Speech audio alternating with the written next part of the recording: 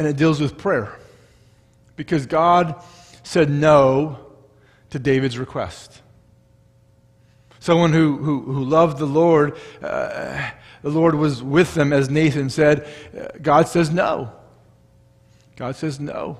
And so as we read this, maybe you're thinking of a request, whether you've prayed it right now, maybe you've prayed it in the past, and basically God has said no to you.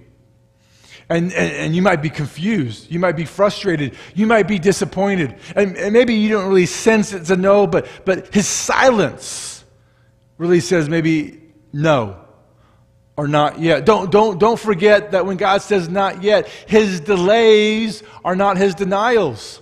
Okay? Don't forget that. But what I'm trying to tell you, and when I prepared this message a couple months ago, I was so looking forward. I've been looking forward today to share this good news with you, and that is this: God's no's are deeper yeses to better things. I mean, praise God that God is the God of the yes. And so when he says no to you, whether you thought, man, I totally get the no, or maybe you're confused, just know that his no's are always leading to a deeper and a better yes. That's who God is. He is the God of the yes. And those yeses, oftentimes, in the case of David here, he couldn't even dream. He couldn't even imagine what this yes might be. And God has to reveal it. And I pray that encourages you, because so oftentimes we get so discouraged in our prayer life. In fact, I got to believe that some of us that are listening to this message right now, you are discouraged regarding your prayer life. Not saying you've given up on prayer, but maybe you just don't have the same passion like you once did. Or maybe you're going through it as kind of a duty. And you're thinking, what would encourage you in your prayer life? Well, God would answer my prayer. You know, that's what I would like to see, a breakthrough. And sometimes that happens, but sometimes it doesn't. What I'm trying to tell you, and what I've been praying for you, and maybe you're going to take this and you're going to start praying it for other people, right? And that is this: that may your eyes see the untold, the uncountable, the unimaginable yeses that God has already surrounded you with.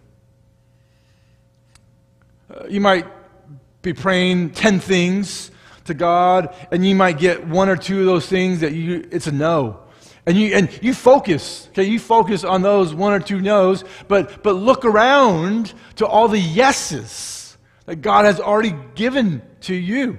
That alone, whether God answers that prayer that you would like him to say yes, whether that actually happens or not, or whether it still remains a no, okay? That's not what really is going to encourage you. What's encouraging you is that, listen, God has already surrounded you with all these yeses. And so as you look to the yeses, you're like, God is a God of a yes. And it gives you faith in right here and right now that if there's a reason why God said no, it's because it's going to lead to a deeper and better yes. And I don't know what that looks like.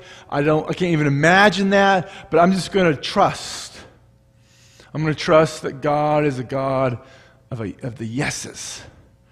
And God's no's lead to deeper and better yeses. Man, I pray, I got to believe that someone needed to hear that to encourage you in your prayer life. And I got to believe that someone this week or someone in the next couple of weeks, God's going to use you to encourage someone else's prayer life that says, listen, I know you want an answer to this prayer, but God's no leads to better yeses, and may God open your eyes. You're going to be praying this for other people, that may God open their eyes to the untold and unimaginable and uncountable prayers that he's already said yes to.